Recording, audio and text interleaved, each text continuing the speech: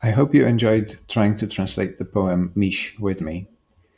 Now, translating poems can be a lot of fun, and it also helps you do some pretty important things.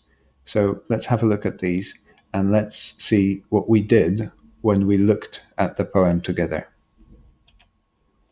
First, we saw how we can make or use a glossary to look at words of a poem. These were the smallest parts of the poem which we started with.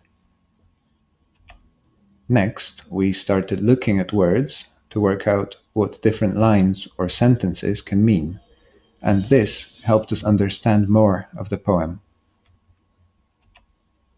We then used our words and sentences to make our first decision. It was about the kind of effect we wanted our new poem to have. After deciding on the effect, we decided on the form. We thought about lines, rhymes, format, stanzas, and we made these decisions for our new poem. We then worked out our favorite place to start working on our translation. We decided which fragment we thought was best for our effect.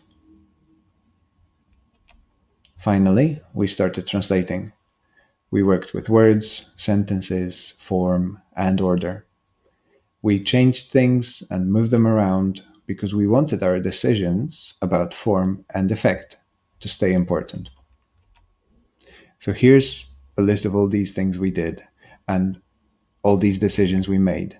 Now, somebody who is a much better translator than me once told me this: translation helps you make creative decisions. It also helps you know why you made them. And when you write or translate or sing or think or dance or plan anything, these two things can be very helpful. I hope you enjoyed learning more about them with me. Thank you so much for watching. If you thought this was fun, you can start thinking about your own translations of Mish or of any other poem. There are many poems to choose from on the Stephen Spender Prize website. Thank you.